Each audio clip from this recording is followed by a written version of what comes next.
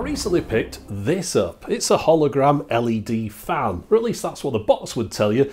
In reality, it's not a hologram, it's not a fan, although it does have lots of LEDs, and those LEDs do this. Now I better just turn it away for a second, because if you're susceptible to flashing images, you probably shouldn't watch the rest of this video, but if you want to remain, this thing is using all those LEDs, spinning them around very quickly and producing an image which the eye sees with the persistence of vision. Now on a camera it doesn't look quite as good as it does with the naked eye. You might notice a kind of propeller effect in the middle of the image spinning around. That's not something you tend to see with your eye, although of course it probably would be there, it's just your eye tends to tune it out. I've tried to get it to look as good on camera as I can, but it's not quite perfect, so it would look better in person than it does here. However, you get a pretty good idea of how it works. Now, you might have noticed at the start of my videos for the last, I think it's 6 years now, I have a persistence of vision effect on the logo at the intro. Now over the years, these things have improved quite considerably. When I started off it was a single colour LED, and then they went to multicolour ones, but this one of course, RGB LEDs, presumably able to produce this image. Really quite impressive. It's not a hologram though, and it's not really a fan, although you can hear it going around. It does sound a little bit like one, but it is cool, and it does produce images that seem to hover in mid-air. So really quite an impressive effect. And over the years I've kept my eye on these because they've been out for a while and I've been waiting for them to come down in price. This one cost me £100. And I'll show you what you get inside the box, how you go about changing the images, because these are all the images that come with it as demonstrations really, but you can put your own on. The idea is to use it for advertising and things, and to keep it out of the way of someone's hands. You're not really supposed to be holding it like this. It's supposed to be up on a wall somewhere where no one can touch it, because the thing's spinning around on the front of here. If I was to touch this, I'm pretty sure it would break my fingers. It's going at some rate of knots, and it's not particularly lightweight. It's not even like a fan blade that might deform. This thing is a hard piece of plastic. So yeah, very interesting idea for a device, and no doubt these things will improve in time as well. But at the moment, for £100, this one is really quite impressive. I'll put it a bit nearer to the camera, and you better make out the individual LEDs as they're going around there drawing the picture.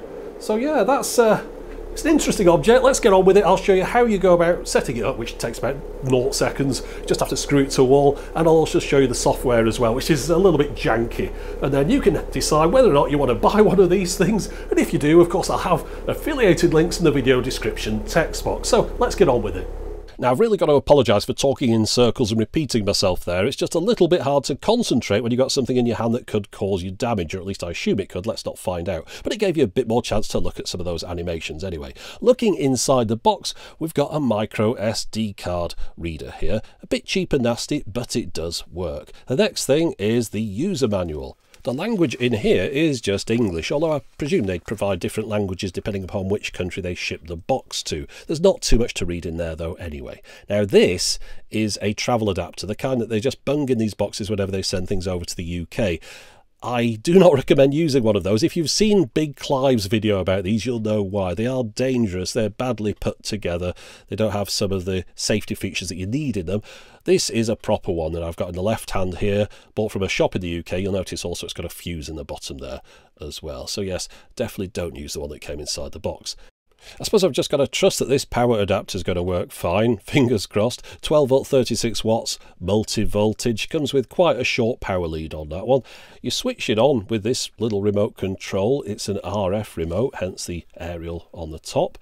And then finally we've got the main event, the hologram fan in inverted commas, the persistence of vision machine, the advertising rotating device. I don't know what you'd really call it to be accurate, so we'll just stick with hologram fan, even though we know we're not being accurate. Metal base on here, rest of it is plastic. Quite some weight to it though. You'll see at the top here, that's where the micro SD card goes in. So that holds the animations that are going to display on the device, as well as the software that you put onto a Windows PC to create those animations, or at least convert other things into them. You'll notice I've got a bit of a bulge on the end of this. I was thinking, oh, it's broken, but no, it just clicks together. They're not the most well put together things, these, quite basic.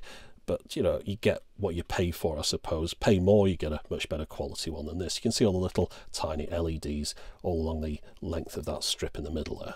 And I'm glad it came with some demo animations on that micro SD card, because it means you can just plug it in, press the on button on the remote control, and it will come straight on and you can see it in action. It would be a shame if you had to make up your own animations straight away. So yeah, good to see that it's all working. Now let me talk about making up your own animations or images to display on that micro SD card. So you take it out, put it in the adapter or your own adapter, plug it into a Windows PC and have a look on the card. You'll see all the bin files on there. Those are the animations. Now there are a lot of different ones on there. You could just create one large bin file with a number of animations within it though, but those are all individual ones that just play in random order, I think. The software you need to run to create images to display on the device is at the top there, software.rar. Of course, you need to expand that out. Also keep a backup of it somewhere, because at the moment it's only on the micro SD card.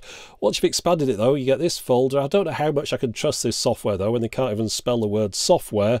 I wouldn't recommend putting this on one of your main machines. I've just got no idea as to where it's come from. But if we look at the software once we've run it, at the top of the screen there, from left to right, we can create our own image, we can import an image, we can import a video or import an animated GIF, and then once you've done that, you download it to the micro SD card as a bin file. I wouldn't bother using the art creation program that's built into this, because it's so basic as to be almost unusable. You're better off converting an image that you've made in another piece of software. Here I've got a GIF. As you can see, we've got the circle around it, which would show how much of this would show on screen on the device. You can zoom in so you get less background, or you can zoom out, but then you get more of the white background in this case. We'll have a look how that looks later on. But then it starts converting it frame by frame, and at this point you could just write this as a file to the micro SD card, just as a one video file. So that one would just play over and over again, but we'll make up a little bit of a playlist here. So I've got 3 videos you can see on the right hand side there now. We've got a globe and the one at the bottom and another one at the top, which you'll see in a minute. And then above there we've got picture list. If we go into that, we've got another 3 pictures to show, 2 that look pretty similar in here, but they do look different on the device, and then the old test card from the UK. And you can choose how long you want each of these images to remain on screen for. The videos show for a set amount of time. The file that gets created on the micro SD card is called z1.bin. It's always called that. So if you want to put multiple ones on there, rename them once you put them on there, and it'll just play through them one after the other. I'm going to put this device up on the wall now using the provided bracket. I notice the screws that come with this are a little bit short though, so I've substituted in some of my own, which will give it a much more secure fit. Okay, so I'll put the bracket on the wall here, and it's at this height though, just so that the device can be in shot while I'm talking about it. In reality, you'd have this way up out of the way of anyone's fingers. So it just slides on top of there very easily.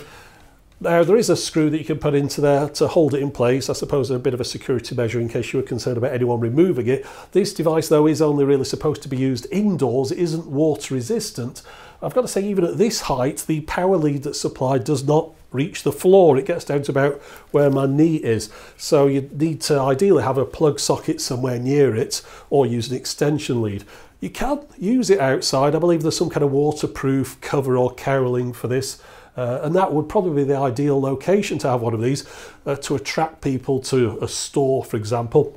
If you had it on the wall inside a store, well, people are already there, aren't they? So then you've just got it there for the sake of it. I suppose you could have adverts though, and different logos and things. I'm going to plug it into this power supply here though now that I've been holding between my knees. So there we go. Hopefully that doesn't unplug itself. I do like the remote control idea though, being able to switch it on even when it is up and out of the way. And we'll just turn it on there then. Now you'll notice it orientates itself, but it's just doing that based upon the position of the part at the back. It isn't doing it based on which way up you put it. So if I twisted it around, this image would twist around. And I think I've got it at a slight angle there. Does seem to be a bit of a slant on these things. Now this was one of the built-in images. I've just put that one there as a demonstration. And then this, of course, is one of mine. Notice the white background on here. White backgrounds don't really work very well. Much better with a clear background like this, where you can see the wall behind it. In this case, it's a much more interesting effect on there. Round images are good as well. If you get a square image, a square video, and crop the top and bottom off like this, not as pleasing an effect, and of course this would be better with a black background. A globe, ideal. I got this GIF off Wikipedia, and it says this one has got 300 images in it and it takes 30 seconds. So you can work that out, 10 frames per second for that then. And as far as the resolution goes, according to the manual here, this thing has 224 LEDs, and it says it does a resolution of 450 by 224. So I was just trying to sort of figure out how that works with 224 LEDs. I suppose they're including a persistence of vision effect there. Again, I can notice on the monitor I've got on top of the camera here, you can see this kind of propeller effect, perhaps not as much on this one, on the globe one. In the middle, spinning around, it looks like it's kind of 3 or 4 blades spinning in the middle there. Yeah, you can see it here going around the outside. I can't see that looking at it here. It isn't there, but I can see it on the camera. So bear that in mind. You don't get that kind of effect with it in real life. It's just down to the frame rates and things. But yeah, an interesting idea for a product. I'm not too sure how much use it would be to your average person, but if you are interested in getting hold of one of these, perhaps just to display some logos on, really bright, colourful images are the best things to display on this, then I'll put some links in the video description text box. I say it cost me £100 to get this one imported to the UK from China. There are a variety of different models available. There's some with 4 blades on there. I'm guessing those do a high resolution, but also perhaps the refresh rate is a little bit quicker as well. But they do cost a lot more than this one. They're more than double the amount. So you're getting twice the amount of blades, but you're paying like 3 or 4 times as much. So this was a good one to try out. Hope you've enjoyed having a look at it here today. But that's it for the moment. As always, thanks for watching.